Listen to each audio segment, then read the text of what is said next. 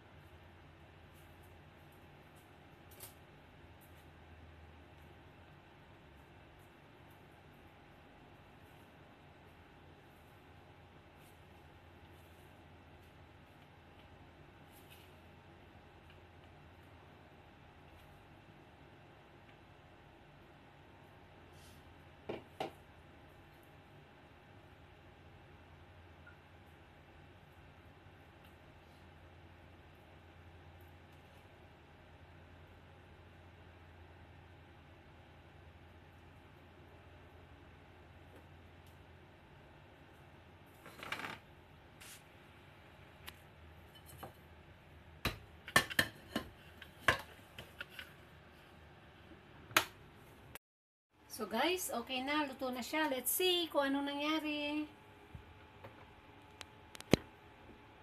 So ayan po siya. Kasi medyo mataas yung orange natin, yung sa mixture natin, kaya ganyan po siya. Etong bumaba siya. Siguro kung mas marami yung flour mixture natin, na mas maganda kung yung flour mixture natin is ka-level lang nung height ng orange. O malaki kasi yung orange namin, kaya ganun po. So ahunin na natin.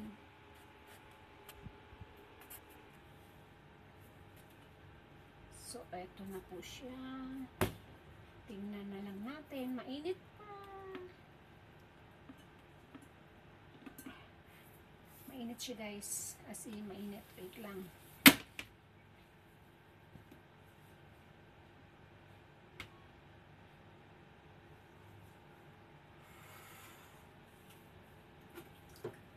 So, ayan po siya. Looks good.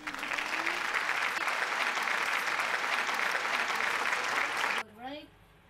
So,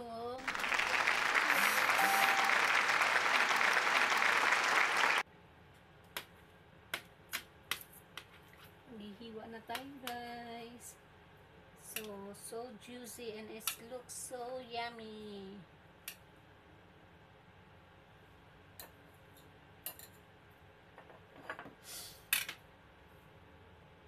So, ito na po siya.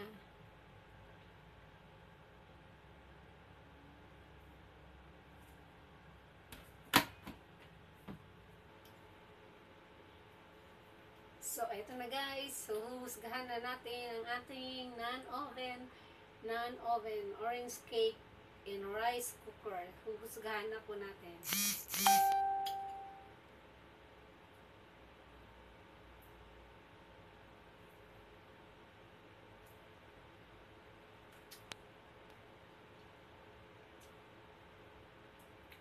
Masarap siya.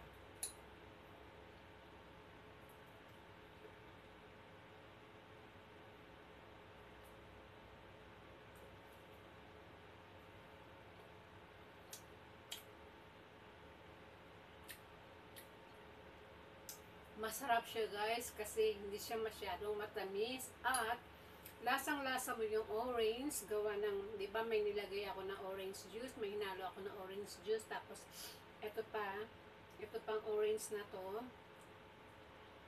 which is matamis na. Katsamba din ako ng orange na matamis, kaya yan, mas lasang-lasa siya. So ito, yung mga slices, mga orange slices na to, pwede na natin itong kainin kasi lumambot na siya.